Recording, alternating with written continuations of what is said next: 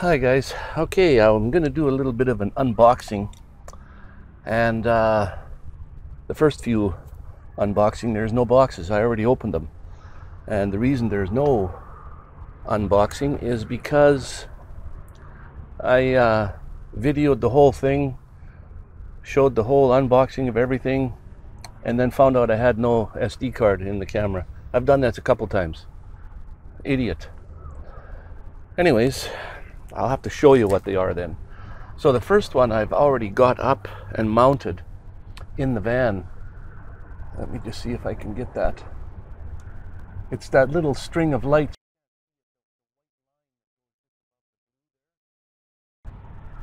all the way around. They're called fairy lights. They're like Christmas tree lights, I guess. We've got the warm white. Then we have a blue, and the two lights together make white, and then it does all kinds of flashing. Okay, that's number one. Another item I got, which is already installed also, is this here for inside outside temperature, and gives me the relative humidity, and a clock. So you can see right now it's 16 degrees inside, 14 degrees outside, and 66% humidity. And that's already installed. The wire is just hanging here through the door. I just pinch it in the door and then put that up on a hook. So that's the second item. Another item I got was the Z-grip. This thing here. On the bottom level, I put an SLR camera, my big Canon camera. I put that down there. On the top, you can put like a light, a microphone, or what have you for that. Or you can put your action camera or a smartphone up on top there. And it's just a grip that you walk along. It stabilizes your video a lot more. And what comes with that is little adapters for the action camera and an adapter for your smartphone. Plug that in. That's that. Another item I got was this one here. Need two hands for this. This here, a gimbal for the smartphone.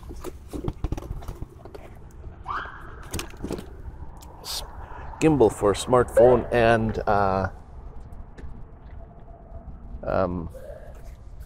action camera again. So it comes out like so.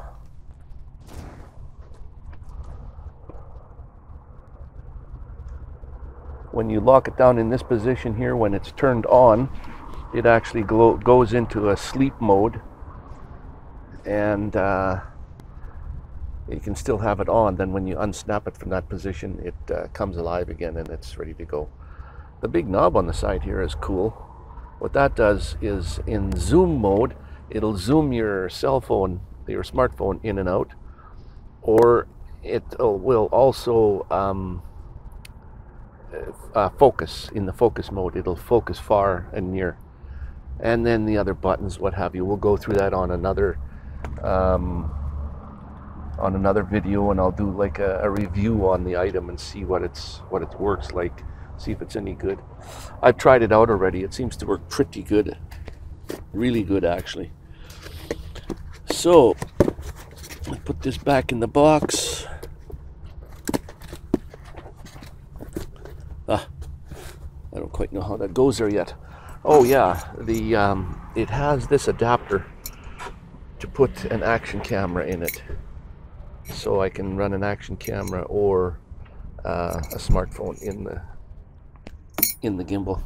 Okay, on to the bigger item. This one I'm excited about. so I can actually do the unboxing of this one. And yes, this one came from China, and I am super excited about this one.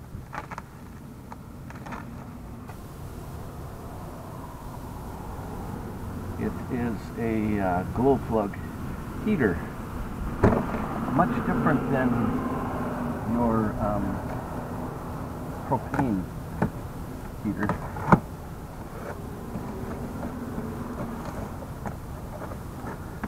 Now, here in Vancouver, you don't really need too much of a heater all the time, and I was using propane heater, the Martin, which looks like a buddy heater, but it does, everybody's fighting moisture in the air, and when you do need a heater, just to get the air a little bit warmer, there's always too much moisture. So this heater has absolutely no moisture whatsoever, because it burns diesel, gasoline, vegetable oil, anything that's combustible, it'll burn. It's very efficient. It does use a bit of power to get started. Once it's going, it backs off and has very good power. This is the tank for it, 10-liter tank. That mounts on the wall, and the hose comes out the bottom. And here is a muffler that's on the exhaust, so we have fresh air intake, exhaust out, which goes, you have to drill 2 holes in your vehicle to port them out the bottom, and that's the size of the holes, like just that small, 2 small holes like that. And then the hot air just takes air from, like I said, from the outside, circulates it through. And here's the plate where the 2 holes are in. That's a mounting plate. Put that on the floor, 2 holes where the 2 hoses go out, and I guess, I don't know what that is, the gas line or something. So there's that. The instruction book.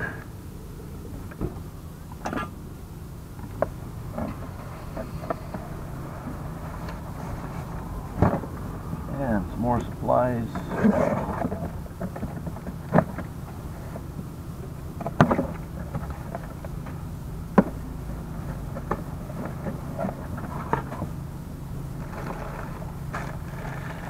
Oh, the cable connectors, the air filter,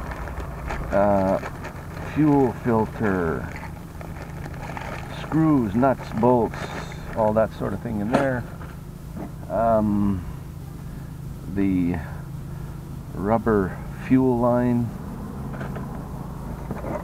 the wiring, and I'll do videos on the installation and how this thing works. And exhaust tubing, fresh air inlet tubing, a vent, a multi-directional vent. Turn that to whatever way you want it to vent. Stick it in a hole in a port. I've already got holes in here, so I might as well even use those for that. And extra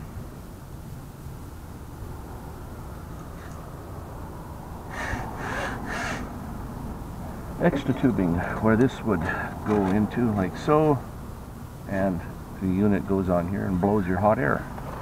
And this is strictly just hot air. It's not heating via the propane.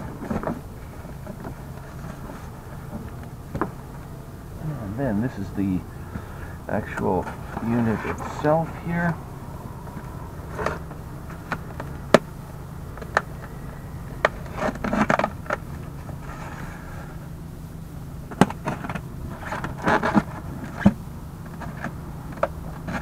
And here we have the fuel pump.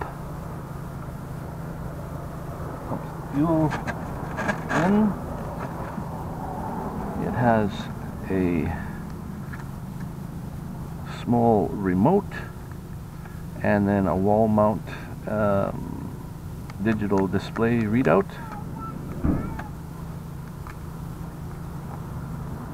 So I can be laying in bed in the morning and start it and turn it off from in bed.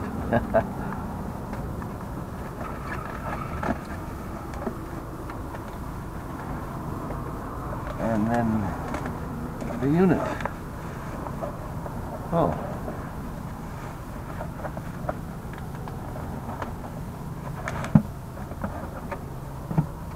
Online this unit looks red. It's like a real bright red. It's like a pink. And here's the bottom where you have the exhaust, the intake, the power cable to run it, and the exhaust end and the inlet end where the fan is. And we should be able to remove the end cap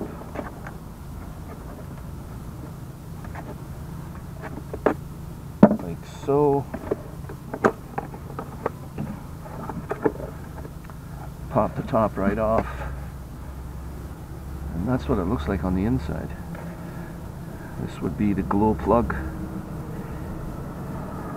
which fire is happening in here, and a fan, this fan here, just blows through here and blows the hot air out this end, your hot air exhaust.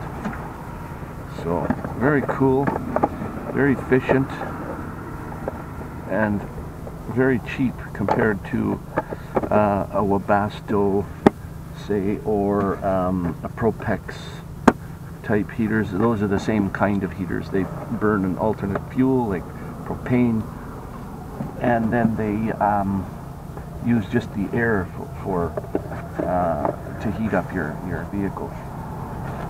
So much better. Anyway, those are the packages that I got. And beautiful. I can't wait to get started on this thing. And I have yet to put my solar up. I'll show you that too. I've got a new solar panel I've purchased, and it's a 300 watt unit. I have a 100 watt unit up there right now at the moment, but the 300 watt is huge. Very large compared to the one I have up there, like 2.5 times the size. So I have a friend next door here to me that's going to help me get it up there. I just have a real difficult time getting the old one off. I use this tape, VHB tape, very high bond tape it's called, by 3M. Now that stuff is strong. I recommend that to anyone wanting to put solar up on their roof that doesn't want to drill holes.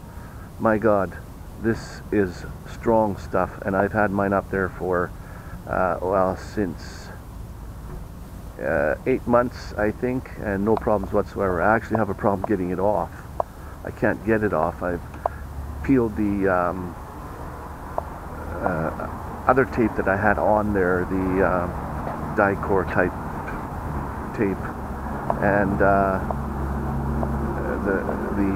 3M VHB tape is underneath the Z brackets that the panel is mounted on. I don't know how to get underneath there. I might use like a fishing line or something and like a saw to cut it off, or once I get it off, I don't even know how I can get the residue off the roof. They do make an